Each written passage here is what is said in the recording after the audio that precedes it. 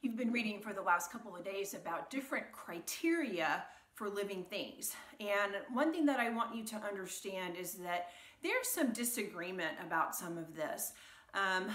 You can look at some biology books and they will have 5 criteria for living things. Your particular book has 6. I've seen other books that have as many as 11 criteria for living things. And so a lot of this depends on how the author of the book is kind of breaking some of these different things down. Are they taking some of them and lumping a lot of it together to make fewer criteria? Are they splitting them apart and making more of them? So if you ever take another biology class with a different kind of textbook and you see a different number of criteria, don't let that surprise you, because it's really pretty common. I took the 6 criteria that she listed in the book. I've rearranged them a little bit just because I want to try to help you remember kind of a sequence of events in these criteria. The first criteria is that living things are composed of cells. The cell, as you may already know, is the smallest component of something that is alive. A living thing may be composed of one cell, or it may be composed of many cells. You have some bacteria that are composed of just one cell, whereas obviously creatures like you and me were composed of many trillions of cells. Second criteria is that living things contain DNA, and we're going to talk a lot about DNA in some of the upcoming modules. For right now, all you need to understand is that DNA is what gives the instructions to the living thing for everything else that follows. It's an instruction book for how the creature functions. And so DNA is just that set of instructions that is found in practically every single cell in your body. So DNA gives instructions for, as I said, all 4 of these remaining things. The first thing is that living things grow and they reproduce. So you can think of this growth and reproduction actually on 2 levels. You can think of it on the cellular level, because cells can grow bigger, cells can divide, and they can make new cells. Each time a cell divides, the new creature or the new being that's formed, the new cell that is formed, gets DNA from the first cell. So those instructions, as the cells are growing and reproducing, gets passed on to each other cell that's being formed. So like your red blood cells, they can grow and they can divide, they can make new cells. When human beings are first formed in the womb, they start with one cell, and those cells just keep dividing and dividing and dividing, and the instructions in each cell, that DNA in each cell, is passed on to each additional cell that is formed. So I can think about growth and reproduction on the cellular level, and I can also think about it on the organism level. So obviously human beings can reproduce and make more human beings. Rabbits can produce and make more rabbits. Maple trees send off those little cute helicopter twirly things, and they make more maple trees. And so organisms reproduce themselves. Some organisms are able to reproduce in an asexual fashion, which means that you only are going to have one parent. And so what that means is that all of the DNA is passed from the parent to the child, and then the parent and we wouldn't necessarily call it a child, but the parent and the offspring are going to be identical to each other because they have the same DNA and they have the same instructions for everything that they're doing. You can also have sexual type of reproduction, and sexual reproduction means that you're going to have 2 parents and the offspring are going to be different. So here your offspring are the same, they're going to be identical to the parent, and then here you're going to have offspring that are very different from the parents. Obviously, if you look at yourself and you look at your parents, you do not look like they do, but you probably have some characteristics that they have because your DNA came from them. We have some creatures that we're going to learn that all that they do is they kind of rip themselves in half, and pretty soon, voila, they're two creatures, whereas they were only one before. So all sorts of interesting things to talk about as far as growth and reproduction, and we will talk a lot about that in the upcoming modules.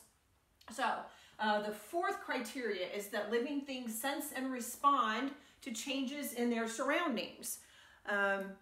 For example, if you have a change in the chemicals that surround a bacteria, or a change in the temperature in the ocean water of a fish, if you have changes in air pressure, like if you're going to climb up Mount Everest, some people will get sick from the lack of air pressure, from elevation. When they get to a higher elevation, that can make them sick. Changes in light can cause changes in a creature. And so living things are able to sense those changes, and then they are going to respond using receptors that they have. And why do they need to do that? Because for the next characteristic, living things have to maintain stable internal conditions, which is called homeostasis. The example that your book gives is in temperature. We are classified as endotherms because we have a system inside of us that makes us able to regulate our own temperature. An ectotherm, though, is a creature that cannot regulate its own temperature, and so like a snake, a reptile, it has to lay in the sun in order to get warm. If the temperature gets too hot, then they're going to go hide under a rock so that their body temperature doesn't get too high. So some things they can, if you can't regulate it yourself, then you've got to respond to the conditions and move yourself to a place so that you aren't going to die from overexposure. Okay, so that's just one example of homeostasis. Creatures are able to regulate all sorts of things besides their temperature. There are pH levels and all sorts of other things in their systems. And again, as we go through biology, we'll continue to talk about more and more of those things. Finally, in order to maintain those stable internal conditions, you've got to have energy to be able to do that.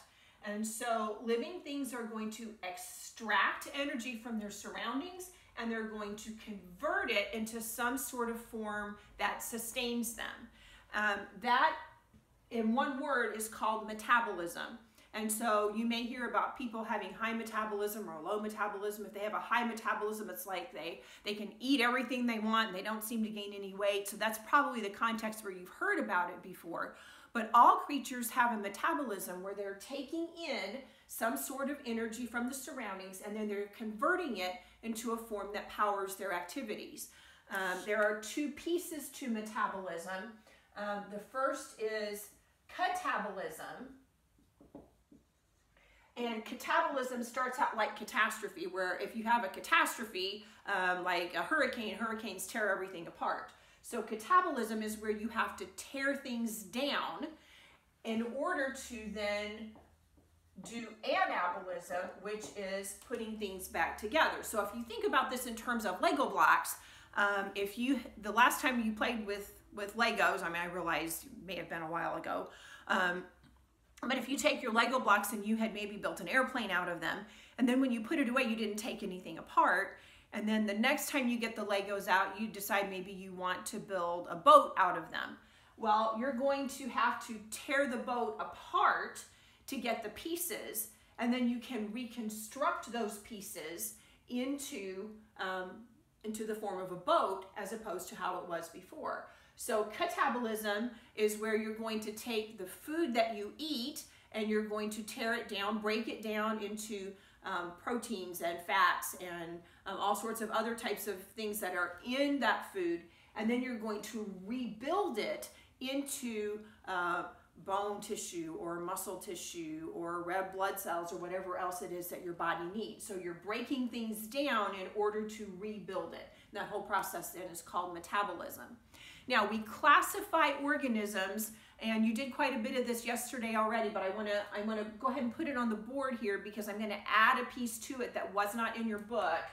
And so if we take organisms and we classify them, we're going to classify them either as autotrophs or as heterotrophs.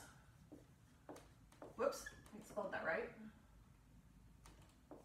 Heterotrophs. So auto means self. It's a Greek word that means self. And so what that means is that these organisms are able to make their own food.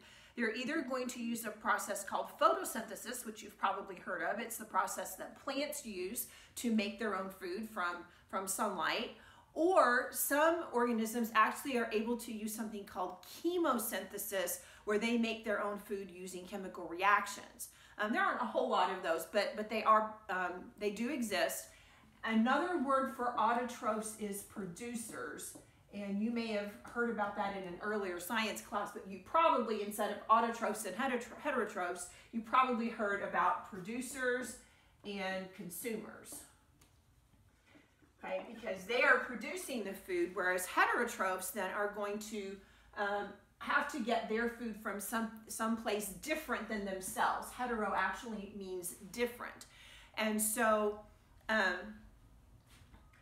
there are some consumers, but heterotrophs can also be classified as decomposers. And so decomposers are going to fall in the category of your fungi and the types of creatures that decompose dead material, so that we're not walking around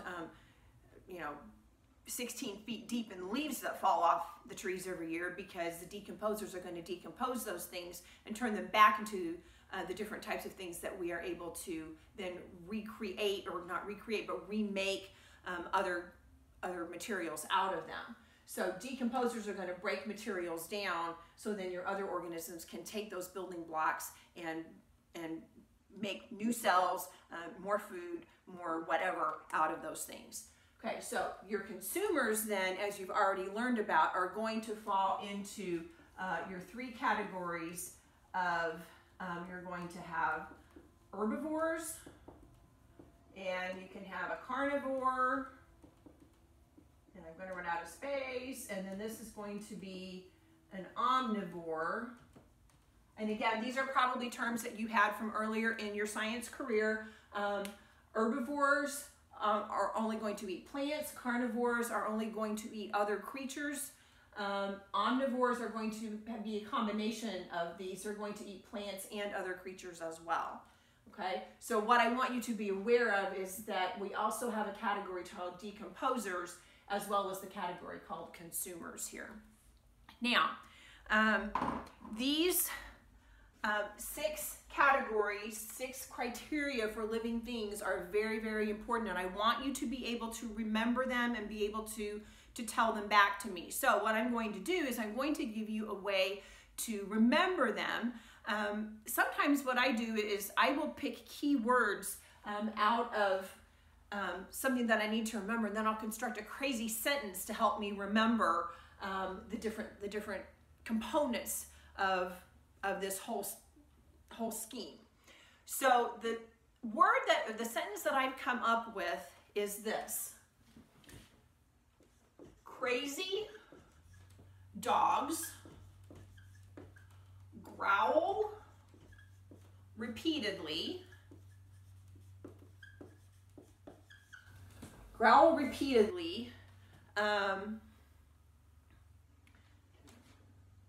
Seeing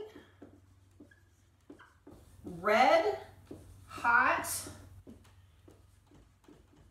escaping, spell that wrong too, escaping elephants.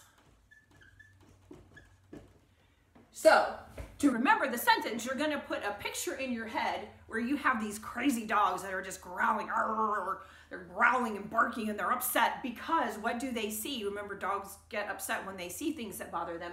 They're seeing escaping elephants who are bright red and sweating. And so the elephants are trying to get away so they can go, I don't know, maybe plunge into a big pond of water so they can cool off. So crazy dogs growl repeatedly, seeing red-hot escaping elephants. Okay, crazy sentence, I know, but here's how you use it to remember these criteria for living things. So crazy starts with the same letter that cells does. Dogs starts with a D, just like DNA does. Growl repeatedly starts with the same letters that grow and reproduce do. Seeing red starts with the same letters as sense and respond. Hot starts with the same letter as homeostasis. And then escaping elephant starts with the same letters as extract and convert energy. So here's one E, but you got to put the extract and convert together. Extract and convert energy. Crazy dogs growl repeatedly, seeing red hot escaping elephants. Now, you can bet that if I went to all the trouble of making up a sentence to illustrate that and explain it to you, that I'm going to expect you to be able to list the 6 criteria for living things probably on a test sometime, okay? So if I give you something like that, take that as a big, huge X marks the spot. You need to know this, okay? So I'm gonna kind of step back out of the way here for just a second so that if you wanna pause the video and write down anything that's on the board, you'll be able to see it. Make sure that you get the sentence. Maybe you can come up with a better sentence. If you can, email it to me because I'd like to hear it. And then you'll be able to remember that, study that, and then you will be able to do well on the test when it finally arrives.